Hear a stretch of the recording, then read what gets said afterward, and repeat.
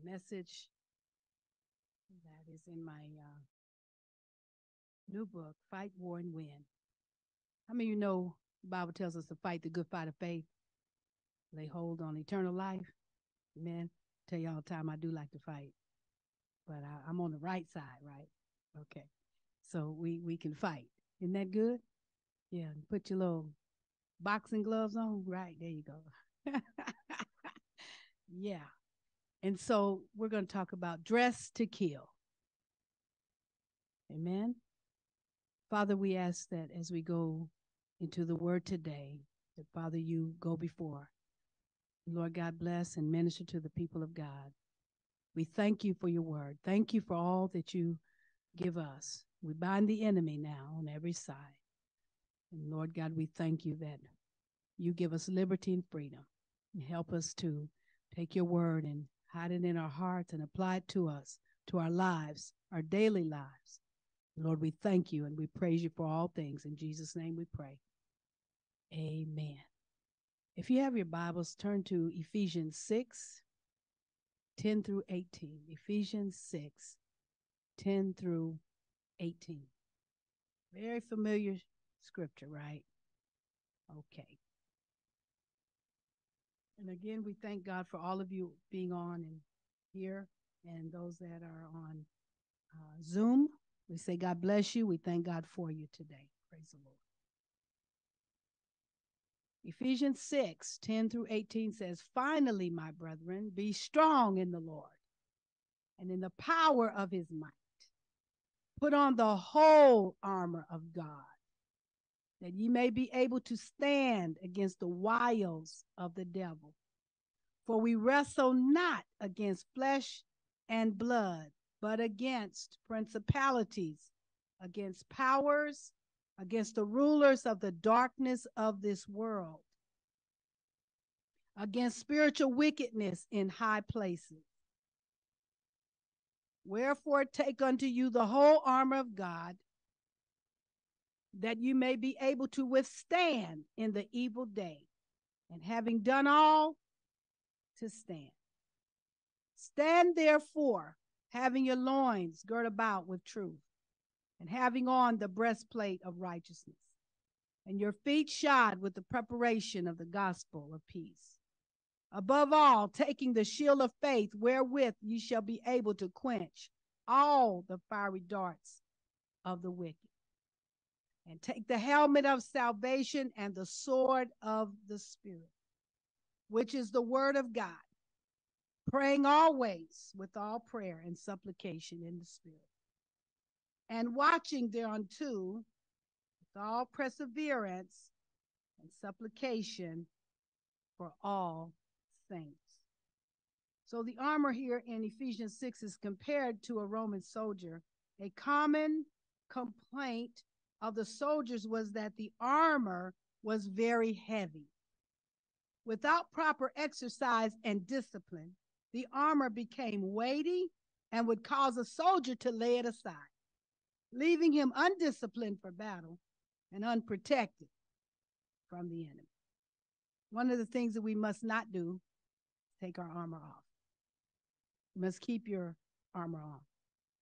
Because if your head is uncovered, that means you're exposed. Your mind. We talked about guarding your mind from contamination. So we must keep the armor on to be most effective. Our spiritual armor fulfills the same function that the physical armor fulfilled for the Roman soldier. We are called daily to walk with Christ. We must be disciplined not only to put on the armor, but to wield our weapons in battle against the forces of darkness. Our armor is to be a defense against the strategy of the devil, as well as to protect us from assault. The sword of the Spirit is an offensive weapon to attack, overpower, and plunder the spoil of the powers of darkness. Lack of exercise and discipline will leave us open to assault. So we must be diligent as soldiers in the army of God, always wearing our armor and ready for battle. So in order to fight effectively, we must have a thorough understanding of our armor and how to use it. Number one, we must stand firm. You can't fight laying down. You can't fight quitting every day. Come on. Huh? I give up. I quit. I stop. I ain't going. Forget it. Right? You all know my favorite saying. Don't stop. Don't quit. Don't slow your roll. Amen? All right. The word stand means to resist without yielding, to maintain a position or to persist.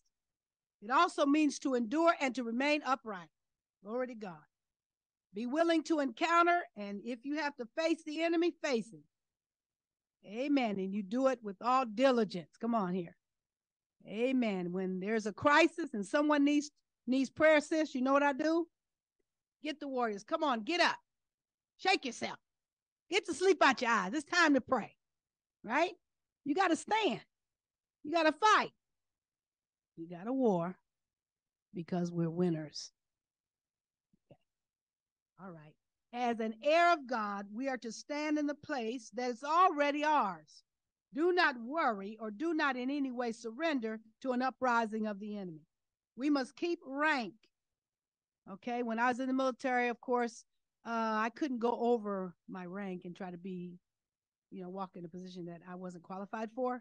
I had to stay in my place, right? So when you keep rank, that means you keep order. You don't usurp authority. You don't take on more than what you should do, right? If in God even, sometimes we'll try to do that, Patty. We take on more than what we can handle. So don't do that. Just stay in your lane. You run your lane. Come on. Amen. You run it well. Glory to God. Because somebody, you'll be able to pass the baton when you're finished so we can continue. Do I have a church this morning? You all understand what I'm saying to you? That we each have a place so we don't have to wrestle one with another, but help one another. Glory to God. Okay, so we must keep rank, stay in position. Do not be disorderly and don't retreat. Retreat means to go back. Don't get on the battlefield and then say, oh, I changed my mind. I don't want to be out here now. I don't think I'm qualified. Come on now. You get all around the battle. You got all this stuff. You got your little weapons and all this stuff. And then you decide you're going home. No, don't retreat. Okay. Keep unity. Armies, military, to be effective, even ball teams. I think we saw a little team, they won last night. Well, they pulled it off at the last minute, but they had to be a team to do it. To win, we have to be a team to stay in unity. Okay? All right. Let nothing divide you so that Satan can defeat you. Stand armed and ready for battle. So Jehoshaphat did that. He stood on his ground, went forward, trusting God to deliver from the enemy. And God gave them victory, and they didn't even have to fight. All he said to do was gather the army and begin to praise me. Isn't that something? That praise is a weapon. That when we praise God, it makes all kind of noise. And, sometimes people don't like all that noise we make anyway. But I love it when we can praise God because it shatters the enemy. It does. And so in that, he just told them what to do. And God confounded the enemy. Okay? So let's say this here. This is a declaration I want to give you. It says, I will stand in faith. You can say it. Come on. I will stand in faith on the solid rock, which is Jesus Christ. You, Lord, are my foundation. I will not be moved by the roar of the enemy or by negative circumstances. I will stand valiant and strong. For with you on my side, who can be against me? Now that's word. I'll give you a few scriptures. Write these down. I don't have time to read them all because if I did, Patty, we'd be here to about 3 or 4, and I don't want to do that. So write this scripture down.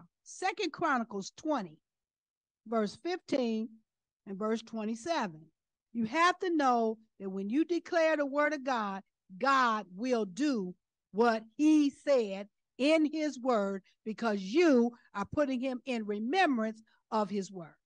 You're reminding him of what he already said. I wish I had a church. Glory to God. Hallelujah. Okay, Joshua 1 and 9. Give you one more. 1 Thessalonians 3, verses 6 through 8. Okay. Now, the girdle of truth is a part of the armor. So your loins are a picture of strength, power, vigor, and maturity. They include the reproductive organs, the digestive system, and the bowels. The girdle was worn about the loins to brace you up for the fight. This is a symbol of a soldier's strength and superior ability. It kept the armor in place and supported the sword, your money and valuables, and the things that you carried around your waist. I remember being in the military and having canteen, all this stuff around, and it was all on my waist. You know what I mean? The armor, not the armor, but the let me see, the little bullets, the little magazines, everything was right here. So I knew where everything was. Okay? But in the spirit, it's the same way. You put on the belt of truth. You gird yourself around. You got to have truth around your waist. Okay? All right. So what it means to gird, it means to prepare you for action. So whenever I put that belt on, I knew, well, we're going to go do something. Either I'm going to have to fire my weapon, I'm going to have to do something. It prepared me, let me know it's something we're going to have to do. Okay? So if your mind is girded with truth, you will be strong and vigorous with mature spiritual insight and will reproduce the word of God for his glory. Remember, the Bible says a double-minded man is unstable in all his ways. You don't want to go follow somebody that's double-minded. You definitely don't want to call yourself going to a battle and, you know, one day your mind is up, the next day your mind is somewhere else. I want somebody that's stable. Who was that talked about being sober? Yeah, that means to be alert, watchful, on guard. All right, you got your faculties when you're sober, and we're to keep sober. Okay, so let's declare this if you don't mind doing it. I encompass my mind with your truth, so I am ready for action. I resist all double-mindedness, and I claim that I have the mind of Christ. Okay, so the scripture for that is James chapter 1, verse 8. James chapter 4, verse 8.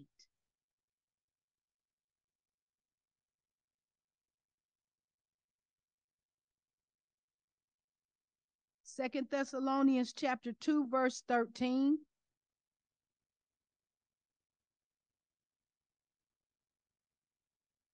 John chapter 14, verse number 6. Let's keep going. The breastplate of righteousness. I'm just breaking down the armor. This is what we got to have on, okay? The breastplate covers your vital organs. How many have ever been hit and you felt like your heart was broken? Anybody? I have, right? And that what happens when your heart get broke? Y'all can talk to me. What happened? Sometimes can't function. Can't function. Sad? Yeah. And it's the same way in the natural. Someone have a heart attack, it really pulls out of them, and it takes them a while to come back. You know what I'm saying? Because when your heart is hurt, it could kill you. All right, it could kill you. And so we have to keep that breastplate of righteousness around us to keep us from getting hit. Because when you get hit in your heart, you don't want to. Hey, you know what? I ain't fooling with you no more. Yeah, anybody ever said that? Yeah. You're like, oh no, I'm gonna keep you way over there. You're not gonna hit me no more like that. Come on. You know what they say? You get a spoon and you feed them with a long handle one. The spoon way over there, and you way over here, and there's a long handle. Y'all don't want to talk to me, I know. Yeah, you feed them with that, right? That ain't the way we're supposed to be, but people have said that. That's because you don't want to be hurt again, right? And so, but Jesus is the one that heals. He's the one that mends to say, no, I don't have to act like that. I can take you close and love you, even if you hit me tomorrow. Hello? Yes, you can. They may hit you again. All right, well, God will deal with them. But you have to keep your heart open. You don't let your heart get down and shut down and, say, forget it again, okay? So the breastplate, it covers our vital organs. By protecting these vital organs, the breastplate enables a soldier to face the enemy without fear, right? We're not to have no fear, no matter what. The Bible says he didn't give us a spirit of fear, but power, love, and a sound mind. So what does it mean to be righteous? Right standing, uprightness with God, okay? Christ imparts this to us as believers. The breastplate of righteousness preserves the Christian soul and conscience, the vital organs of his spirit man. So God is the one. Jesus takes our filthiness and gives us his righteousness. Okay, so he clothes us as we allow him to. Come on. Sisters, you was talking about your tongue and talking about, I don't want to do that anymore. I don't want to say that. But the more you run to Jesus, can I help you today? The more you run to him, the rock, he's secure. The more, baby, he will help you. Glory to God. He will change you. And listen, don't worry about what your family and people say about you. Don't worry about them little words. Oh, now you're all holy. Yes, praise the Lord. Oh, you think you're somebody. Yes. Yes, I am. I'm the righteousness of God in Christ. Yes, I'm the head and I'm not the tail. Glory to God. I'm above and I'm not beneath. Yes, glory to God. With all humbleness, yes, I belong to Jesus. Come on here. Hallelujah. He's the one that cleans us up. He's the one, amen, that even gets down in our mind things we used to think. Come on here. Amen. You don't have to think them things no more. You don't have to act that way no more. Why? Because God takes that filthiness away, and then he will impart into you that you need to walk. So you be encouraged. You understand? You stand tall in Jesus, and you keep your eyes on him. He will help you every day. Glory to God. And if something happened and somebody provoke you, let me say this to you.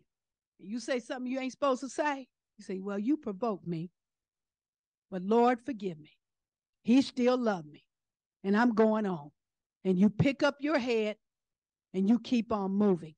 In Jesus' mighty, wonderful name. Can we clap our hands right now and give God the glory? Hallelujah. Thank you, Jesus. So don't let the enemy throw that mess on you. You keep your eyes on the Lord. You stay in good company. Come on. You stay around people that can encourage you and keep you encouraged. Amen. Because God's going to do great things for you. And he loves you, baby. In Jesus' name. Glory to God. Okay, so let's declare this. I put on your righteousness by faith. And I ask that you protect my heart, that I may walk with pure motives. Help me to do that which is right and just, so that I might have a clear conscience and not be afraid of evil consequences. Thank you, Lord, for courage to face the enemy without fear. Write down 1 Thessalonians 5 and 8. Hallelujah. 1 John, I'm going to read this one. 1 John chapter 1, verses 7 and verse 9. I'm going to read those, okay? Write this scripture down as well. Romans 5, 17 through 19. Let me get to 1 John. Hallelujah. 1 John chapter 1, verse 7. It says, but if we walk in the light, as he is in the light, we have fellowship one with another. And the blood of Jesus Christ, his son, cleanses us from all sin. Verse 9, and this is something we all need to keep with us. If we confess our sins, he is faithful and just to forgive us our sins and to cleanse us from all unrighteousness. So whenever you do something wrong, you don't let the devil beat you up and people beat you up and all this stuff here. 1 John 1 and 9. Lord, your word declares, if I confess my sin, I'm confessing whatever it is. You're faithful and just. Come on. To forgive me. When he forgives you, he throws it away. It's gone. He don't see it no more. Amen. So when people try to bring things up about your past, you say, well, okay, well, you remember that, but I'm not them no more. I'm a new creature in Jesus. Old things are passed away, sis. Behold, all things become new.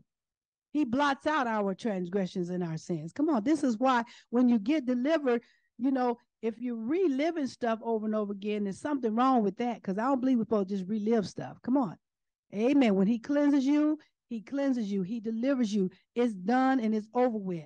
I believe when I was here before, I talked about when I first came here, and I was standing somewhere up here, and Mother Jerry ministered to me about my mama and all this stuff here. I dropped that stuff right there. It's gone. I don't carry that. Come on, it's gone. Done. Amen. When it's done, you know it. You ain't carrying it no more. Amen. So as you go home, realize, hey, I dropped all that stuff up here. All right? You coughed it out, blowed it out, snotted it out, cried it out. Whatever you did it out. Brother Randy, I'm trying to be cool today. Whatever you did, come on here. Amen. Then you get them areas clean with the Holy Ghost. I wish I had a church. If somebody, my baby was here to run, I'd have Jeremiah run to the back and run to the front. Glory to God, but he ain't here. Amen. Praise the Lord. But let me tell you something. When you're free, you know it. Clap them hands. When you're free, you ain't going home the same way, brother. Glory to God. You go home another way. Amen. You know, my chains are gone. We sing a song about that. Chains are gone. They're bound. I ain't chained no more. Come on here. Ain't no more feathers. So you can go on to the next. And this is what we want to give you this word to tell you. Go to the next. Come on here. Keep going. But you got to keep your armor on. Let me get back. I'll get off, and I don't want to get off. All right. Hallelujah. I gave you those scriptures, right? Okay. The shoes. Okay. You got to put shoes on when you get ready to go to war. You know, I got these little house shoes on that. I normally don't do that. But the Lord told me, sis, I was in my room, and I told Callie, I said, well, I normally put these other little shoes on, and I was getting ready, and I had my other little shoes on that I wore earlier. And the Lord said, take them shoes off and put them other shoes on. I said, but I don't normally. He said, take them off. Guess what I did? I took them off, and I put them in my suitcase. Come on here. Amen. But I am covered. Tell somebody I'm covered. Glory to God in the blood of Jesus. Thank you, God. So the shoes, the gospel of peace. Now, the Lord gave me a revelation. I did a devotional about God giving us his peace. When God gives you his peace, you're secure. Now, I never saw it. It's in John. Forgive me, I didn't get that scripture, but it's in John, I think chapter 14. He said, my peace I leave with you.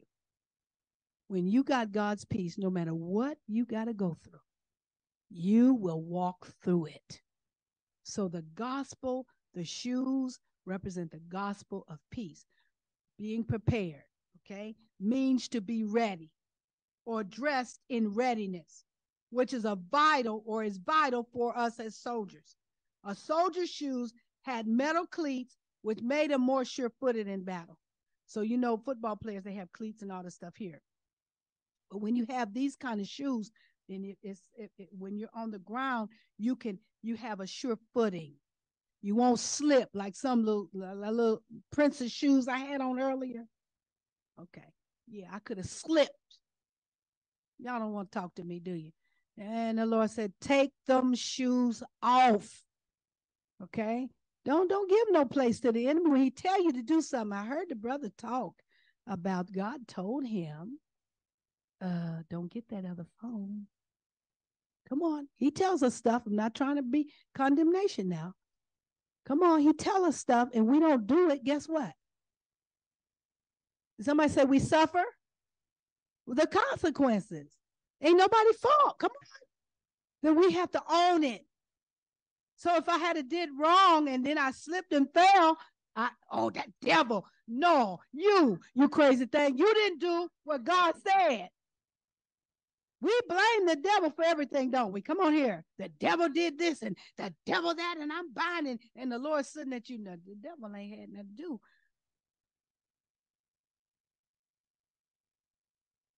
It's the truth. So when I do something wrong, I can't blame nobody but me. All right, let me keep going now. I'm not beating you up. I'm just telling you the truth. So our feet represent our walk with the Lord. Our walk is the witness of our speech, behavior, and our attitude.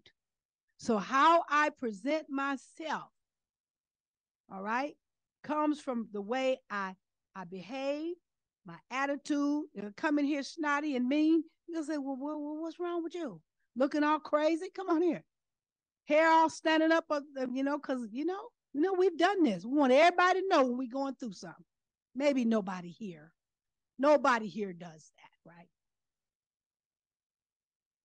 Brother Randy, you know what I'm talking about, right? Yeah. You try to be right, but then you want people to know something is wrong. Some things we don't need to show. You get in your prayer closet and tell God about it. Duke it out with him. I thought I was going to talk about intercession today, and the Lord changed it. He said, no, I want you to go this way. But a real gap stander, a real person that can pray through, will pray through, amen, in order to get through. You don't tell everything. Some things I go through, don't nobody know. Come on here. God is the best person to talk to. Yeah, you may have a best buddy, but they may not even understand nothing what you're going through. Come on. But God understands everything. You can give him to him. All right. Okay. So again, our feet represent our walk with the Lord. Okay. So listen, to be shod means to bind under or tie up, to be ready to receive marching orders. So when you put on your shoes, you should have almost everything on. There's some other offensive pieces you need, but them shoes, when you get to them shoes, you say, man, I'm about ready now. And sometimes I put on my warfare attire, and when I get to them shoes, man, I'm ready for battle. When I lace up them boots, Kim, I'm ready to go. Right? I'm ready to fight. Yeah. Because then I know, okay, what's up? Sometimes the Lord had me put all this stuff on. I said, okay, what I'm going to do now? What's going on? Then I'm looking. Y'all don't know what I'm talking about, but yeah, I'm ready. You understand? And sometimes he said, I just want you to put it on. So what? Yeah. In the military, they do that. Sometimes they would get us all ready, send us to the bar. Here we are, standing there looking like, okay, so what's going on? Nothing. Just wanted to know if you're ready. Just want to know if you got everything together. Just want to know that if we have to put you on a plane, can you go? Come on here, somebody. Glory to God. So if God called you at 2 o'clock in the morning and made you get your clothes on and told you to get ready, would you do it? Would you be ready to fight for Sister Patty in the middle of the night and you don't know what's going on? There you go. I've had to do that. I've had to fight all night. Come on here. And we don't know, sister, what's coming our way. We don't know what God will call us to do, but we better be ready.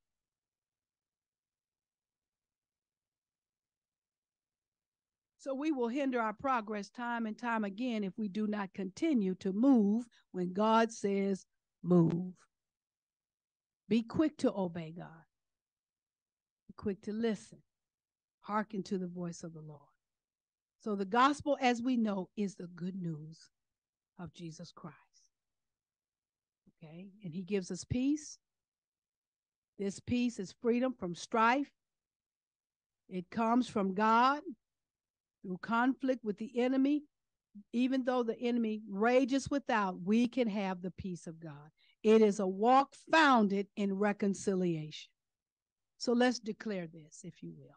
I shod my feet with your gospel and peace. I desire to walk today in a quiet, unquarrelsome manner. Thank you for keeping my feet from harm and guiding my path. My feet will not be moved from the gospel, for I'm not ashamed of the good news. Your gospel is the power of God for salvation to everyone who believes. Now, if you will, you can write down Romans 1:16.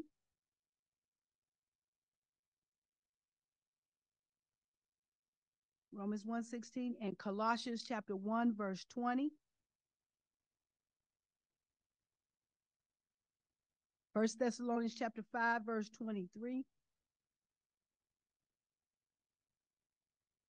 And one more here. Thank you, Lord. Psalm 66, verses 8 and 9. So let's talk a little bit about the shield of faith. The shield was a defensive weapon usually carried on the left arm and was used to protect the entire body of a soldier. The surface was kept bright with oil. It reflected the sun to bind the enemy. It helped to deflect the enemy's blows. Okay? So a shield represents protection and security. Our shield of faith works in cooperation with the other pieces of the armor to quench the fiery darts of doubt, fear, and unbelief, and to blind the enemy. He could be defeated by your armor. Okay. So faith is simply believing and accepting and appropriating what God has said. Faith requires a total trust in the Lord Jesus in all things. We have to trust him, believe him, have faith, rely on him. Amen. All of that. Okay. So let's declare this. Thank you for being a shield to me, Lord. I put my trust in you. I choose to walk by faith, not by sight or circumstance. I will speak the word of faith. I will ask in faith and will not doubt. Now, once again, faith is trusting God. All right, that's what it is. Okay, so if you will write these down here, Colossians chapter 1, verses 10 and 11. I believe in the scriptures and getting these scriptures in your belly, okay? Amen. Hebrews chapter 10, verse 22.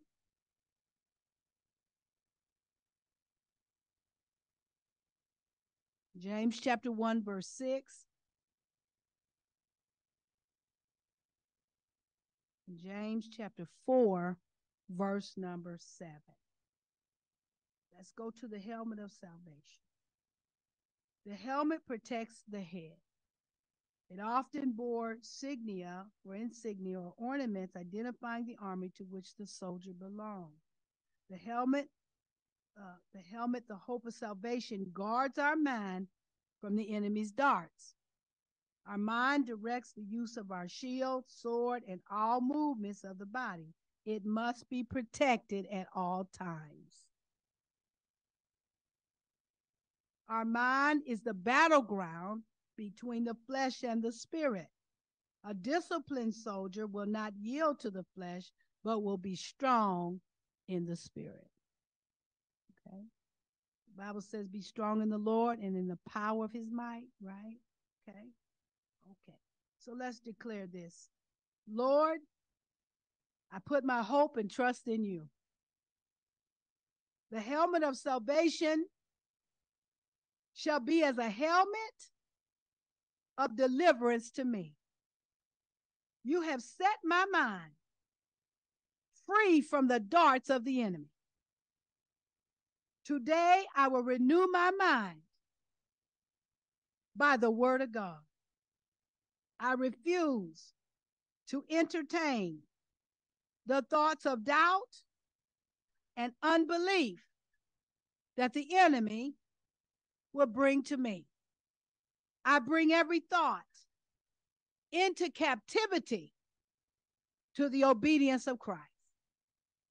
I will concentrate on those things which pertain to life and peace. Hallelujah. Okay. Let me give you this. Romans chapter 8, verse 6. Now I'm going to read Romans 12. I'm going to read 1 and 2. Romans 12, 1 and 2. Hallelujah. Okay, let me give you this one. I beseech you, therefore, brethren, by the mercies of God, that you present your bodies a living sacrifice, holy, acceptable unto God, which is your reasonable service. Verse 2. And be not conformed to this world, but be ye transformed by the renewing of your mind, that you may prove what is that good and acceptable and perfect will of God. That perfect means complete, y'all. It means whole. And we can walk there. We can walk in that, okay? Okay, that was Romans 12 and 2. And then you can write down Hebrews 5, chapter 5, verse 9. And the last one here, 1 Peter 1 and 13. Let's talk a little bit about the sword of the Spirit. The sword is both defensive and offensive weapons, okay?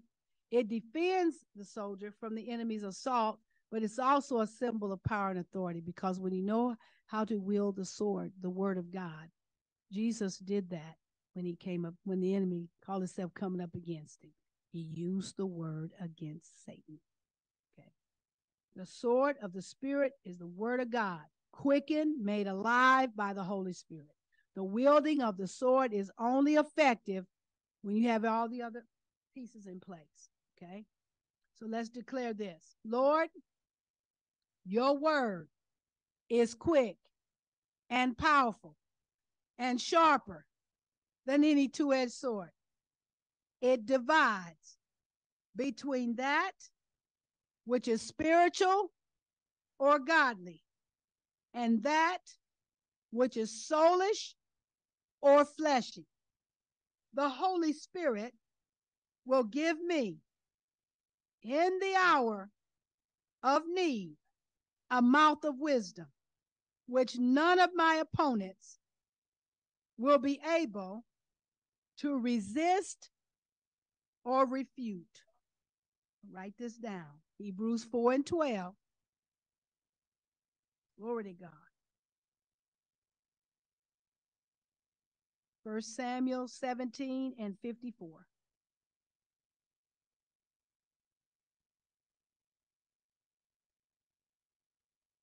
Psalm 149, verse number 6. So verse 18 of Ephesians chapter 6 says, praying always with all prayer and supplication in the Spirit, and watching thereunto with all perseverance and supplication for all saints. Finally, we're living in an hour, beloved, where we must stand against all odds. We have to stand no matter what. God will give us all we need to stand firm in him, being confident that he will give us victory every time. I encourage you, beloved, stand armed and ready for battle in the mighty name of Jesus. Can we stand to our feet today? Thank you, Father. Hallelujah. Father God, we thank you. We praise you, Lord, for your word. We thank you that you help us. You know how to dress us. And we want to make sure that we stay dressed, armed, ready for battle, dressed to kill, Every battle you take us in, God, we have that ability to come out with the victory because we're on the winning side. I thank you for your precious men service and maid service. I thank you, Lord, for all that you've done for them this weekend. And I pray, God, as they go home, they will go home with the arsenal of the word of God to continue to maintain the deliverance and healing and to go on in you, to continue to move forward. I pray for every speaker and those that have spoke this weekend. And we bind all backlash, all retaliation. We bind every evil attack that would come from any kind of way, north, south, east, or west, even coming at their minds, coming through family, indirect assault. We come against now mental warfare. We come against physical warfare. We come against financial warfare. We come against familiar spirits. We come against divination. We come against every evil plot of the enemy in Jesus' name. And we thank you for covering each and every one in the blood of Jesus. We thank you, Lord God, for every prayer that's been prayed. We ask, God, that you continue the work that you have begun in us, your people. We thank you for healing. We thank you for wholeness on today. And we ask that you complete the work that you have begun. We thank you for the workers of this precious camp. I thank you for Brother Kevin, Sister Patty. I thank you for Crystal and Dan. I thank you for Brother Mark. I thank you for the children. I thank you for those that are here. And we pray now a covering over them, a protection over them. You watch over them. You watch over, Lord God, this precious camp, all the things that's needed, Father. We pray for provision. We pray, God, that you would send in, Lord God, all that's needed, Father God, in this season, in the mighty name of Jesus. We thank you for strengthening today. We thank you, Lord God, hallelujah, for the prayer team. I pray, God, all the prayer warriors, that you strengthen them as well. In Jesus' mighty name. Father God, pour back in as they poured out, as they labored, oh God, in the mighty name of Jesus. Thank you for the worship. Thank you for my dear brother Ray. Thank you, Lord, that we run these laps, Lord God, that every song that you've given, Father, has ministered under the unction of the Holy Ghost. So God, we want to say thank you. We thank you, Lord. Hallelujah, that you have allowed us to run these laps this weekend. We thank you. I thank you. Hallelujah, for giving me strength. Oh my God. Thank you, Lord, because you're so good and you are so kind. Thank you for those that are on Zoom right now. We ask that you bless each and every one, that you minister to them as well. In the mighty name of Jesus, we thank you and we praise you, Lord God. Hallelujah. Let your perfect, complete, and whole will be done in the lives of all that are here. And Lord God, as we take our journey, we ask, oh God, that you go before. Give everyone safe traveling mercy home in Jesus' name. Keep the enemy at bay. We bind old goon and old shoon. Every evil road, God, is bound right now. Every accident spirit, in the name of Jesus. We bind deaf gods now in Jesus' name. And we thank you, Lord God, for safe passageway. Thank you for the angels that will be encamped around about us in the mighty name of Jesus. And when they reach home, let all be well. In Jesus' name. And we thank you and we praise you for it all. In Jesus' name we pray. Amen and amen. Hallelujah. Hallelujah. Glory to God. Thank you, Jesus. We love you. We thank God for you. Praise the Lord. Amen. This ends our camp for Memorial Camp. We'll be back. Amen. The Lord say July. Is that right? Praise the Lord. Let's keep everybody in prayer. God bless you. We love you.